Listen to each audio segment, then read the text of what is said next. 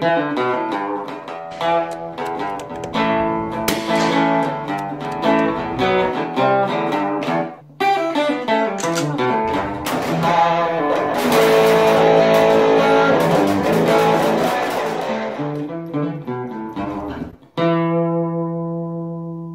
Walther PPK is a series of blowback-operated semi-automatic pistols designed in Germany in 1929.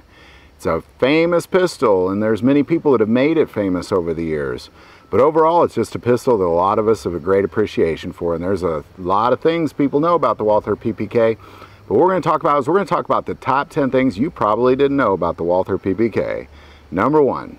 The original Walther PP was larger than the PPK. PP stands for police pistol.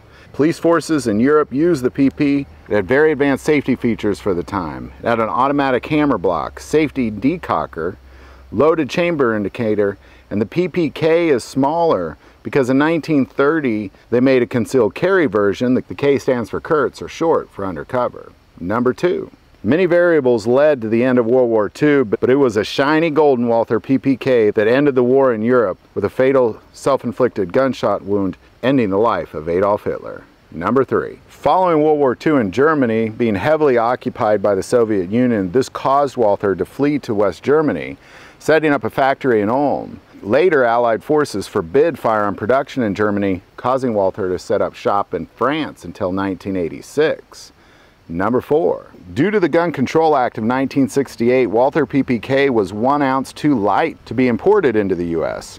Walther combined the frame of the PP with the slide and barrel of the PPK, ultimately adding 1.2 ounces, making it viable for import into the U.S. Number 5. Due to import laws in 1983, Walther brought production to the U.S., which does allow domestic production of the lighter PPK.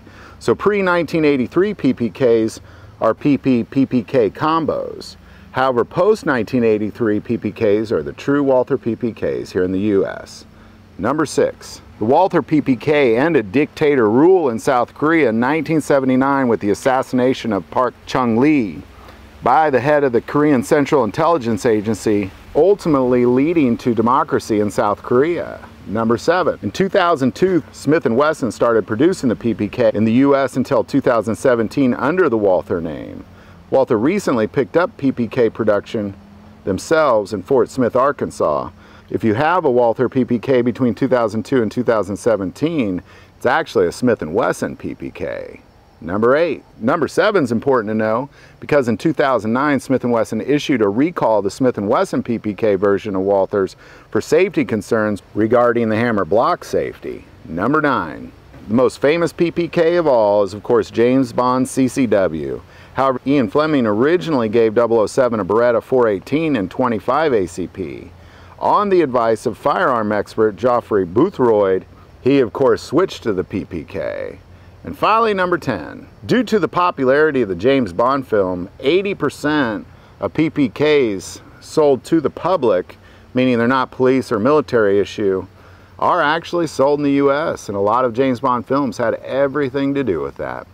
So there you go. There's the top 10 things you probably didn't know about the Walther PPK. If you like this video, click like and subscribe.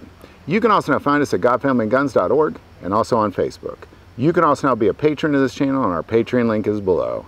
But by far, the most important part of this YouTube channel is it really is a ministry to us, so please don't ever hesitate to send that stuff in. Thank you for watching this episode of God, Family, and Guns. And as always, love God, love your family, and love guns.